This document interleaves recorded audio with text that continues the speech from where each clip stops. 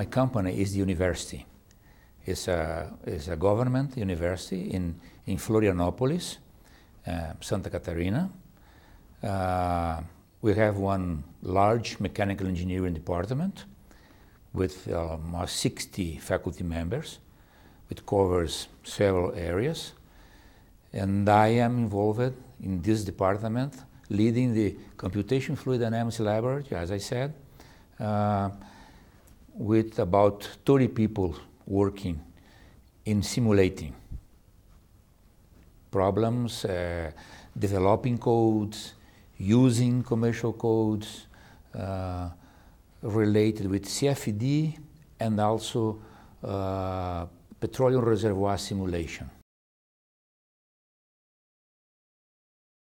I consider Ansys the world leader in simulation and product design, especially based on their efforts in having several tools, integrating tools in order to offer to the client a more complete solution. The Ansys CFX and Fluent, they help us a lot when we have very complex problems to be solved as a requirement for some industry. I give an example. 2 years ago, there was one company in Brazil, which is called Magnesita, and they design refractory equipments for the steel industry.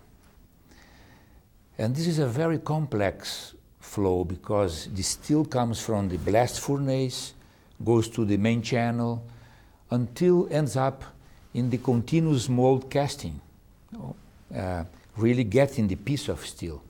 So it's a very complex problem, which is multi-phase flow, so it's liquid metal, there is air entrapped, there is inclusions, there is dirt things together, and simulating these things is very difficult. And we have done a 2 years project using CFX from Ansys, simulating the whole chain from the blast furnace to the continuous mold filling.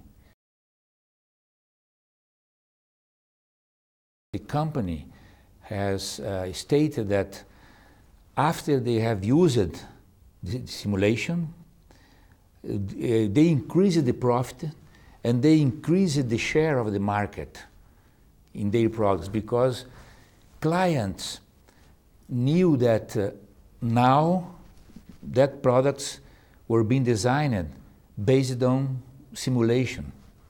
And what we have done is really to train the engineers of the company to use the simulation tools like CFX. We used CFX at that time. So I consider that project very important because besides to transfer technology to the companies, we also solved 6 or 7 very difficult multi-phase flow problems that only can be solved with sophisticated packages.